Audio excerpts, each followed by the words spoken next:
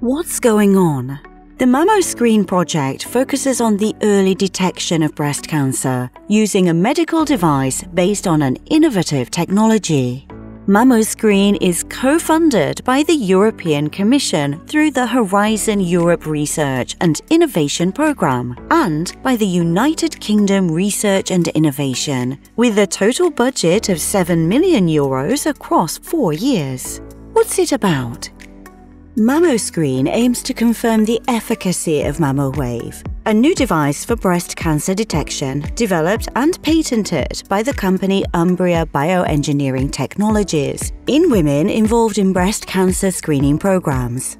Who is involved? 7 partners are collaborating to carry out the project led by Fondazione Toscana Life Sciences, a non-for-profit research organization. Each partner brings in a unique expertise, sharing a common mission to improve breast cancer prevention and early detection through the MammoScreen Project.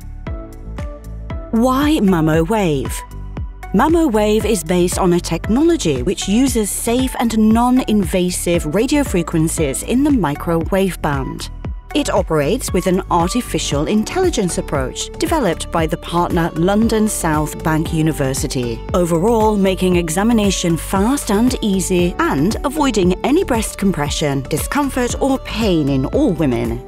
Some breast cancers, like those which develop in women with dense breast, are difficult to detect by standard mammography. Early studies, published in peer-reviewed scientific journals, show that MammoWave can effectively detect cancers in dense breast as well, which may significantly improve the impact of the screening programs. What's next? Over the next 4 years, the MammoScreen Project will generate evidence of MammoWave's performance in breast cancer detection in a clinical study involving 10,000 women in Europe, coordinated by the partner SESCAM.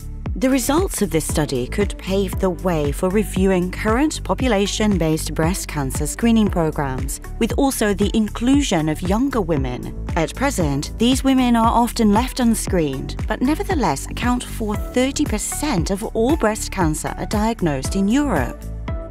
What else?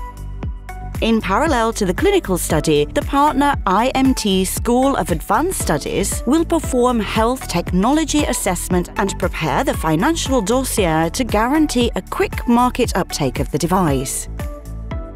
One of the main aims of MammoScreen is to put citizens' needs at the centre of the project. To do so, British partner Elaros, supported by patient association Avita, will devise a modern patient-facing app, giving them control and agency throughout the screening process.